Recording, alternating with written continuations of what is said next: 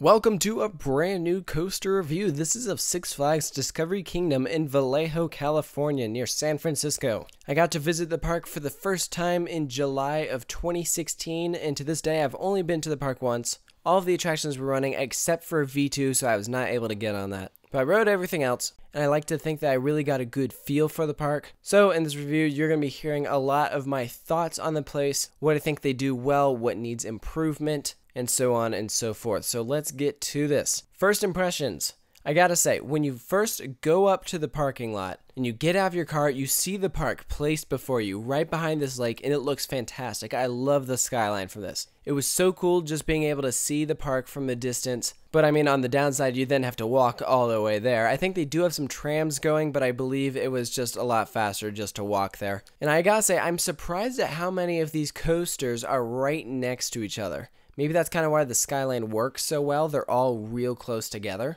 Because you have the front of the park, which is all like roller coasters and thrill rides. Then the back of the park is all animals. So that's kind of an interesting layout. But it also makes for kind of a cool dynamic where if you want to get footage or photos of these attractions, a lot of the times the best view that you're going to be able to get is from outside the entrance. Before you even enter the park, you get a great view of Joker, Superman, Medusa especially. A lot of the footage that you're seeing in this video was taken from outside the park without even going in the entrance. So you've parked, you've walked up to the entrance, and now you're going inside. First impressions from inside there, I like how you can either go left or right to ride these major attractions. You go to the right, you're getting the Super Loop, Cobra, Medusa, Kong, and then that can also lead towards the back of the park. But if you were to go left, you're going to get Superman, Joker. I believe that's the entrance where V2 was. So it is kind of nice how they've split it off, but kind of on a downside, that does mean that a lot of the GP are going to go straight for a lot of these huge attractions. So like take Joker for example, that by far had the longest line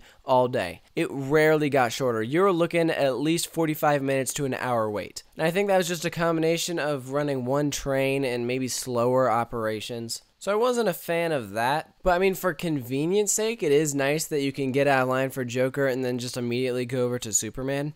I mean, they really are just like right next to each other. And you have Wonder Woman Lasso of Truth that's going right next to him also. So again, another major attraction going right up front. Now let's talk about the rest of the park. So then you have the back where you do have some rides here and there. You have their Boomerang. There's a ride I believe called Tomahawk that's back there. And of course you have all of the animals. So you got lots of sea creatures. I love how they have sea lions. And you do have some exotic ones, like they have elephants there. And I believe if you pay extra, you can ride an elephant. Where else can you do that? That's crazy. You can also feed giraffes. They have a butterfly house. I thought that was a nice touch. That was something that I didn't know that they had going in. You can also check out some big cats, such as lions. So those are always cool. And you also have some wolves, reptiles. So it really was almost like half zoo, which was neat. So if you're not into the coasters, there's still plenty for you to do. You can ride coasters, then go into an aquarium and check out sharks. So I loved that aspect about it. Now, one thing I gotta say, despite all this, I walked away from Six Flags Discovery Kingdom kind of disappointed. I don't know, I just think that it looks a lot better on paper than it actually was. There's certainly lots of cool aspects about it, but it seems like a lot of this park was just kind of okay, like it was meh. I'd probably put it up there with like Six Flags St. Louis. So why did I feel that way? Why did I walk away a little disappointed? I think one thing is that they don't have that huge standout-ish roller coaster. Like they have Joker, which is an RMC, but that was like okay. Medusa's their other largest one, and that was like a good floorless and stuff. But I mean, I guess the other problem with that is that they do have that 150-foot height limit. So there's only so much that they can do, but in the end, I really just felt that their coaster collection was like okay. I mean, don't get me wrong, I certainly like had a good time at the park. I enjoyed being able to ride the attractions, see the animals. But I think I had this idea built up in my mind that this was like one of the top Six Flags parks. And so when I walked away, I was like, oh, I mean, that's kind of one of the weaker Six Flags parks, actually. I mean, the animals and stuff are nice and all,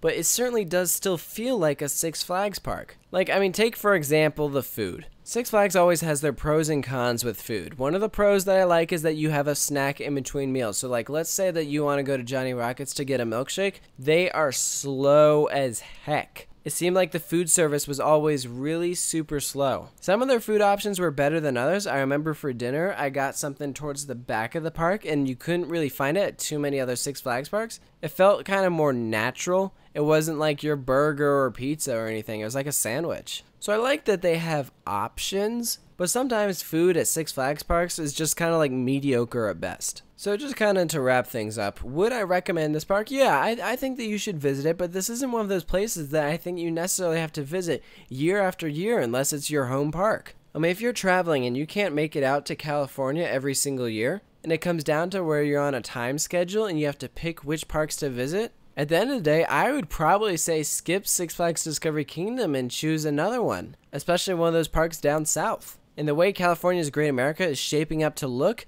that park is going to be awesome within the next couple of years, and that park will really then pass up Six Flags Discovery Kingdom. Right now, I think they're about equal with each other, but I mean, once Cedar Fair starts pouring money into them, then Six Flags is going to have to step up their game. And when I say step up their game, I'm not talking about adding an S&S 4D free spin here, which they probably will end up doing at one point. So again, I mean, it's a fine park. You can certainly come here to have a good time, but is it anything really super memorable? I don't know if it is. SeaWorld does the animal parts better. Other Six Flags parks do the coasters better. So if I had to sum up Six Flags Discovery Kingdom with one word, I'd probably say fine. It's not great. It's not terrible. It's alright. In my opinion, the only thing that could really get me out there to really want to visit that park again would be if they got this big, awesome new roller coaster that really changed how that park is. They have some good things going for them, but I mean, at the end of the day, there's better parks out there. So let me know about what you think of Six Flags Discovery Kingdom. Do you agree with my point of view?